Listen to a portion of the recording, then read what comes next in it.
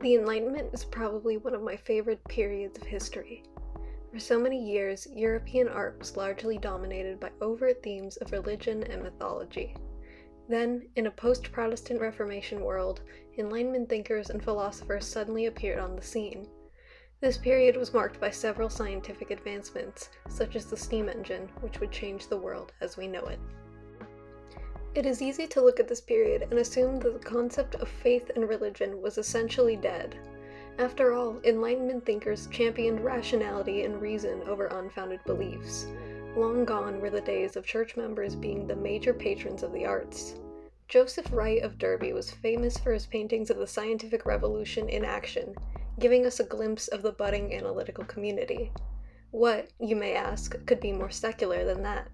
Today, I will be arguing that the artwork that Wright made during this period cannot be fully separated from a religious interpretation. But first, let's discuss the odd relationship between the Enlightenment and religion itself. In his essay, Pursuing a Rational Religion, Brent Jurgensen discusses how famous Enlightenment thinkers were not entirely detached from religion themselves. Quote, "The focus of more famous philosophers such as Descartes on reason and faith was prominent and had a lasting effect. Furthermore, the religious efforts of Jean-Jacques Rousseau's less celebrated focus on the preservation of morality and Immanuel Kant's focus on religion functioning as a foundation for ethics and scientific research coincided with the efforts of Spratt, Priestley, and Euler." End quote. He goes on to explain, quote, "Scholars are discovering the relationship between these two powerful institutions to be much more civil than contemporary popular discourse often presents. Such can be found in Thomas Lassel's work on the common contemporary misrepresentation of Galileo's suffering at the hands of the Catholic Church in comparison to the accounts of the issue in historical documents, an understanding that is much more recently confirmed by Maurice Finocchiario." End quote. This is incredibly important to note going forward, as it challenges the common beliefs about how religion and rationality coincide. They are not polar opposites as one may come to believe. To further prove my point, let's take a look at a religious figure who subscribed to Enlightenment beliefs rather than the other way around. Benedict XIV was a former pope of the Roman Catholic Church who, surprisingly, was a scholar of the Enlightenment. He attempted to make agreements with more secular institutions, aimed to rationalize the practices of Catholicism, and so on. In the book Benedict XIV and the Enlightenment, the authors state that, quote, "He worked to reduce the influence of miracles and external practices, as well as to address the needs of contemporary science. His papacy stimulated Catholics to research Christian sources with renewed epistemological vision, and to reduce devotional practices to their bare essentials, creating a piety focused on Christ, devoid of superstition and excessive sentimentality." End quote. I hope now that it's obvious to you that religion and the Enlightenment both influence each other equally instead of being a violent struggle for control. It would be foolish to believe that the scientific revolution divided people into two mutually exclusive groups with incompatible beliefs. Now, let's talk about the Enlightenment idea of aesthetics. Those in the scientific community valued what they could see and interact with in the real world, as this was the pillar of empirical evidence. As such, beauty appealed to the human senses, creating something that could not only be observed but appreciated. These aesthetics were the subject of much scrutiny and philosophical debate as intellectuals pondered the reason why humans could perceive beauty at all. In Dorothy Mewk's The Practices of Enlightenment, she analyzes True Christianity, a devotional guide by Johann Arndt, and its influence on philosophers. After Arndt's discussion on observing an ordinary plant seed and contemplating its connection to the fall of man, Mewk says this, quote, "I want to argue that it is this kind of isolation and focus on relatively commonly observable phenomena, which are framed as bearers of a complex significance, that not only provides the key to the long-lasting popularity of Arndt's work, but also lays the groundwork for a kind of observational practice that would eventually become the domain of aesthetic experience." End quote. This is key to understanding why science and religion are intrinsically linked together. If we take Mewk's inspiration to heart, observation not only serves as an intellectual purpose, but a spiritual one as well.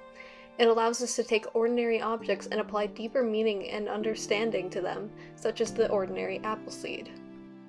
So far, I have been trying to prove to you that the Enlightenment was not purely anti-clerical, and that the situation was much more deeper and complex than two opposing concepts. Now, we can finally analyze the art itself. Let's take a look at Wright's various paintings. Observation is a common theme throughout Wright's body of work. An experiment on a bird in the air pump is one of his most well-known paintings, showing a professor and an audience watching the titular experiment. The cockatoo inside the air pump is to be deprived of oxygen, and it's unknown whether the professor will choose to save its life or not. Wright's signature style, his dramatic rendering of candlelight, is on full display here. While obviously not a universal symbol, bright, radiating light often represents something holy. The different reactions of the group of people are all very distinct, a mix of intrigue and fear. Undoubtedly, if the people in this painting were real, this experience would be unforgettable for everyone involved. The experiment is so simple, and yet it causes such a reaction among the observers. A philosopher lecturing on the orrery is a very similar piece, and is just as iconic. Again, we see the use of stark lighting emanating from the focal point of the painting. The orrery in question is a model of our solar system, used to display the positions of different celestial bodies at various times. What's notable is how the planets aren't the focus of the piece, rather the orrery's entire structure is. The mechanical planets are tiny compared to everything else, and are largely obscured by the figure in the foreground. Again, the theme of observation is prevalent, but with a twist this time. Instead of looking up at the stars and charting them out, the audience instead looks down on the man-made model, taking in the clockwork motions that are otherwise imperceptible to the human eye. Both the complexity of the orrery and the solar system itself are equally impressive and awe-inspiring. One painting, above all, sticks out to me. Joseph Wright's The Alchemist Discovering Phosphorus was painted in 1771, using the same medium as all his other works, oil on canvas. Compared to his other paintings of scientific experiments, this one is largely different. The alchemist depicted is not an image of Brandt, who was the person who actually discovered phosphorus. The setting is also not depicted accurately, instead showing dramatic medieval architecture that was not historically correct. The painting, despite being based on a real event, looks like a work of fantasy. What's most interesting, however, is the piece's full title. The alchemist, in search of the philosopher's stone, discovers phosphorus, and prays for the successful conclusion of his operation, as was the custom of ancient chemical astrologers. In addition to it being very lengthy, the title reveals a lot about the intentions behind this work of art. The odd pose of the alchemist is suddenly him kneeling in prayer. The radiant phosphorus is no longer just an element, but a message from God. The alchemist now resembles a prophet who is experiencing the divine phenomena. The moon shining through the ornate Gothic window is now the eye of God looking down upon the event. And throughout it all, the brilliant light of the phosphorus illuminates the dark laboratory, burning much brighter than the candle. The work is undeniably spiritual in nature.